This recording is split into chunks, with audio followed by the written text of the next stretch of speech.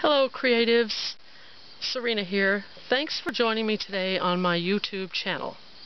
Now, today I have a little bit different video because it's not going to have a demo, I'm not going to do an art haul, but I've been here in my garden thinking about something and running it over my head while I write my journal and reread my journal entry, and something's been bothering me. So let's take a look at my journal entry, which will probably make it clearer for you. I've been so in the mood to create art, particularly to work with gouache and acrylic mixed media. My work is so stifled and tight that I wish it could be looser, more spontaneous. I've been watching artist Sandy Hester, who does these Gauguin-like colorful paintings where she lays down blobs of color to represent things like a scribble of green for a tree. Now, even some comments are unkind that her work isn't real art, but most of what she shows are marks, blobs of color as a reminder to herself of a vibrant color someone was wearing, or the position of a boat, so she can later incorporate it into a more refined painting, which still is blob-like sometimes, but that's her style, and it's wonderful. She uses the best colors. I don't know where she comes up with them, but they're just like the best colors that she mixes. She is not an out-of-the-tube artist. She won't take paint right out of a tube. She just takes her time and painstakingly mixes till she gets the right color, and you can see it in her work. Anyway, she says that most artists do bad art before they create good art. We just don't see the bad art phase. It's not highlighted on Instagram. It's not what's hanging in the galleries, but it's in the background just the same. Now, largely because she has a studio, Sandy is free to play with color and materials and see what comes of it, what results she gets painting with a stick, or using her non-dominant hand. The result is a looser painting. And I made a note that she loves a frayed hog bristle oil painter's brush to lay down gouache. She just made a point of that. Okay, and then most of the work she shares from her sketchbook is not finished, but you see bits and pieces of it carried over into her paintings. They're studies, impressions, yet, as she says, marks on paper. And boy, does she work big. Her sketchbook opened must be 16 by 20. It is huge.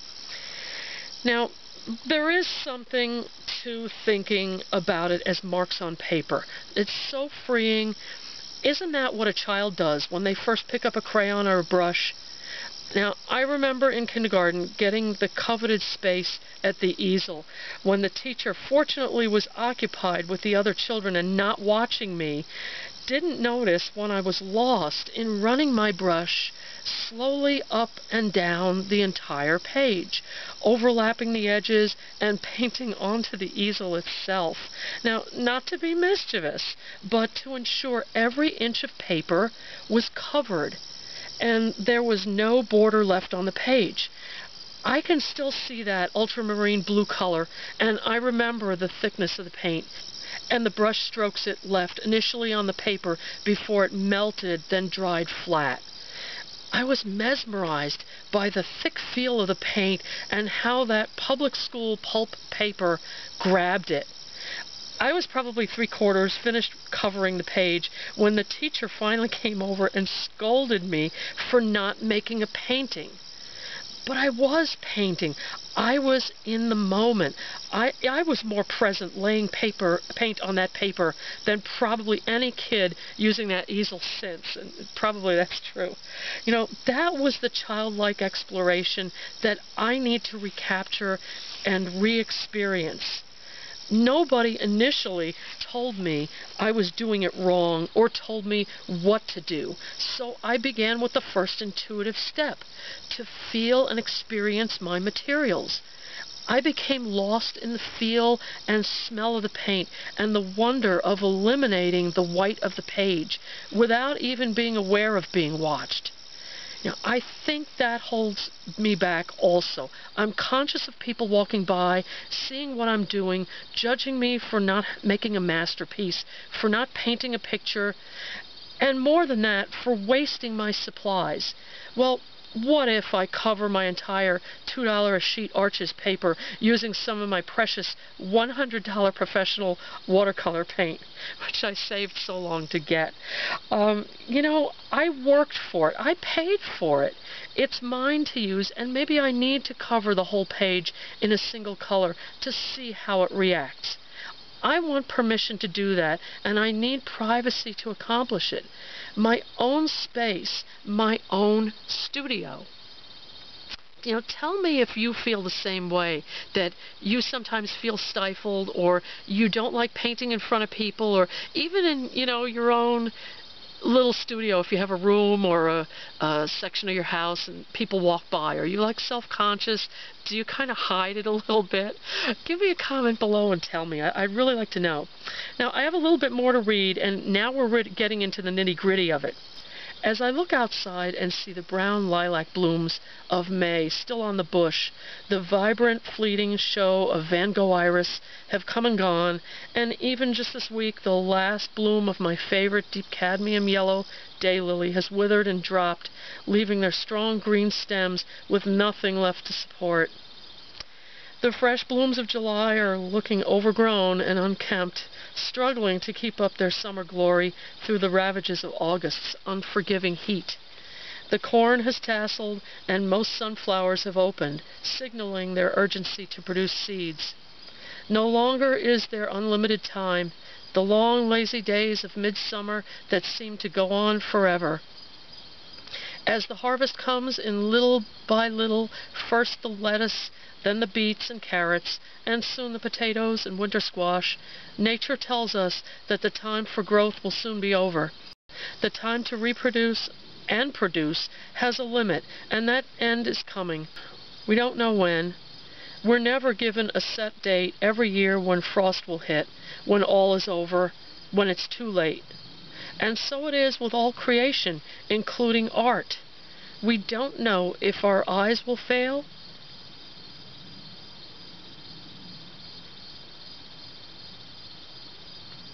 This section hits a little too close, and I had to refilm it. We don't know if our eyes will fail or our hands will start to shake. We don't know when our first frost will come, so we have to use our time now while we have it. Our long, lazy days of summer that remain for us, surely, knowingly limited. The question is, how will we use our last lazy days of summer? And this brings me to the point. Now, I have done a review in a past video of Danny Gregory's The Creative License, which is a great book. I love it, and it's kind of worn. I've used it to death, which is good, which is probably what he's intended for it. But he put out a video on decrepitude, and it's kind of a little depressing video. I don't think he meant it that way, but you know, if you're getting on in years, or you may have some limitations coming up, you kind of can relate. And basically, he gave you a formula to figure out how long you have left. It's a general thing. It's not, you know, exact science, and it wasn't meant to be depressing, I'm sure, but it gives you an idea and impresses upon you how our time is limited, how we don't have forever to create art. So, you know, your hand may start shaking. You may start having vision problems. You know, use your time right now. Do what you can now. Use those art supplies. Don't let them sit in the closet. You know, if you bought art supplies, I'm guilty of this too. Leave me a comment down below if you are. You have supplies in the closet that you didn't even open, you didn't even try. Open them up and try them. My issue, though, is that I don't have a space. This is why you may not have seen me putting out very many YouTube videos. I can't work very large anymore. I used to have a coffee table that I worked on, but it was too big for the space in the living room. By mutual agreement, it went outside. It really had to. We were bumping our knees on it. It just had to go. So now I don't even have a table to work on. And I'll show you what I'm actually doing my work on. Okay, so here's my current setup. The table's gone, and this is on the footrest of the love seat. So I've got my palette on the one side and my work on the other side, which you see is not very big. That's probably less than an 8 by 10. So I can't work very big.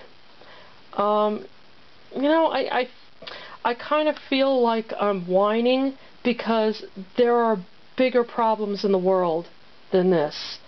But it's gotten to the point where I just can't enjoy myself anymore doing this.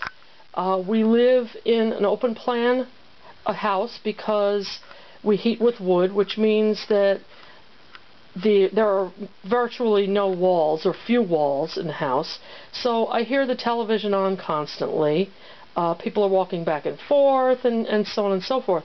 So, you know, I think we are here on Earth to experience things and to live life at its fullest.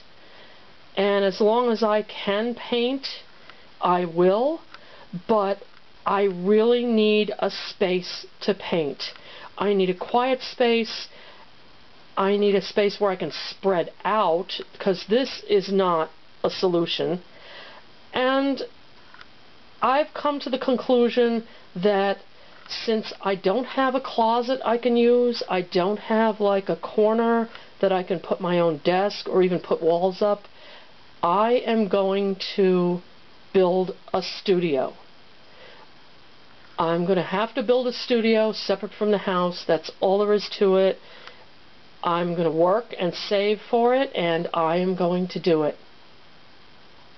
So leave me your comments on what you think about that.